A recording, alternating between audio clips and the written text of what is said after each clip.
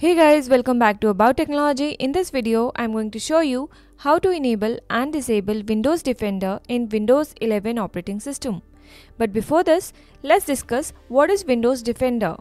So guys, Windows Defender is an anti-spyware application of Microsoft that safeguards your system from different kind of malware. It comes as an built-in application with Windows 10 and now with Windows 11 operating system. Although Windows Defender first can if your system has some application that will work as an antivirus. If it has, it remains disabled, and if your system do not have any third-party antivirus program, it activates automatically. To enable and disable Windows Defender, you have to go to Settings window. For that, we have two options. You can either write Settings in Windows search bar and you can click open the app from here, or you can simply left click on Windows icon on the taskbar and from the displayed menu you can click on Settings. In Settings window in navigation pane you have to click on Privacy and Security. Now in Privacy and Security section you have to click on Windows Security. Under Windows Security you have a section Protection Areas where you have to click on Virus and Threat Protection. It will pop up a window where virus and threat protection module has been defined. Now here, as you can see, I already have an antivirus Kaspersky installed on my system.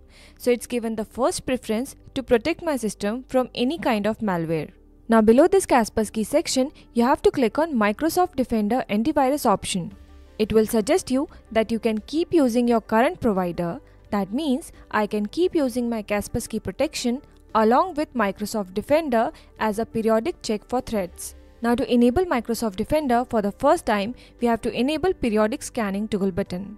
So click here and it will ask you for the permission to make changes to your devices.